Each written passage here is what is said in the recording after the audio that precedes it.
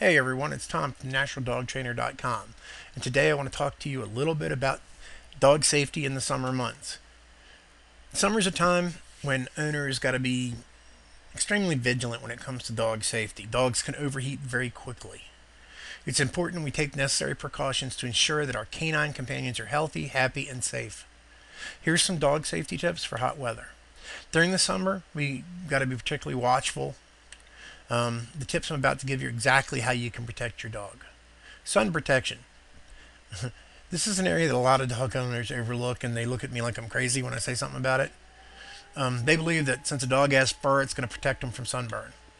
If you own a hairless breed, such as a Chinese crested or breed that has short hair, pink skin, a good thing would be talk to your vet about which sunscreen you should use. You don't want to use certain kinds because dogs are dogs and they're going to lick the sunscreen.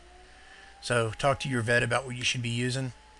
When you do use it, you got to pay a particular attention to the nose and the ears. Those guys will burn quick.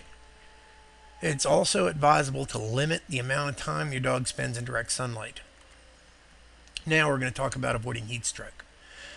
Heat stroke's our main concern on dog safety during the summer. Dogs don't dissipate heat as well as humans. They got to pant instead of sweating. There's only really two places that they dissipate heat, and that's the pads on their feet and by panting. Short-faced dogs, such as Boston Terriers, Pugs, Bulldogs, etc., they're particularly susceptible to heat stroke, so keep an eye on them. Extended outdoor time in the hottest months should be limited to early morning and evening or early night. Be sure that you provide as much water as your dog needs. If your bowl's empty and you walk by, fill it up. In order to keep your pet cool, a lot of people use a wet bandana, or they put it on the pet, and or you could actually buy. There are a couple of companies out there that make a cooling vest for dogs. I believe I saw one at Petco. Another thing we got to look at is poison. Spring and summer months, there are poisons and toxins everywhere. Everybody's working in their garden, building flower beds, cultivating their lawn. That means that there's a huge amount of fertilizers and insecticides being used. Use extra caution when around the areas that may pose a threat to your dog's safety. One of those areas you might not think about is being in the park, especially where things have just been groomed. So be careful around those. Now, as part 4, we're going to talk about water safety. Most dogs swim very well. Some dogs swim great, but many dogs drown in the summer months.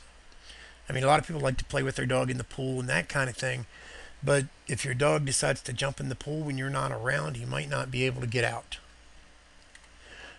If you enjoy water a lot with your dog, you might want to invest for a life preserver for him. Parasites. Parasite prevention is a year-round concern, not just the summer. Heartworms, ticks, fleas, that kind of thing, they're around all the time, but they're a little bit more pronounced in the summer. Mosquitoes, tick, heartworms, and all are at full strength. The risk of infestation is high. Speak to your vet about year-round prevention. I mean, there's stuff out there like Frontline, and there's actually some other products which are basically the same thing but a lot cheaper. When you're traveling with your dog, it's important that you watch for heat stroke. This is the biggest killer of dogs in the summertime. Never leave your pet secured in the car by himself. Actually, you might even want to get him a safety belt. A lot of dog owners do that now too. Dogs overheat quickly. And summer anxiety. Here's one that is strange. Some dogs are affected by storms, and it's not really the rain or anything like that. It's hypersensitivity to thunder and lightning. It's important to keep them calm. There's 2 remedies. You can give them tryptophan or chicken.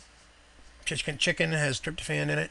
Benadryl capsules have diphenhydramine in it, and they relax your pet just like tryptophan. Take a few precautions in the summer to keep your pet safe. You can use the tips in this video to ensure that your summer is full of fun, excitement, and dog safety.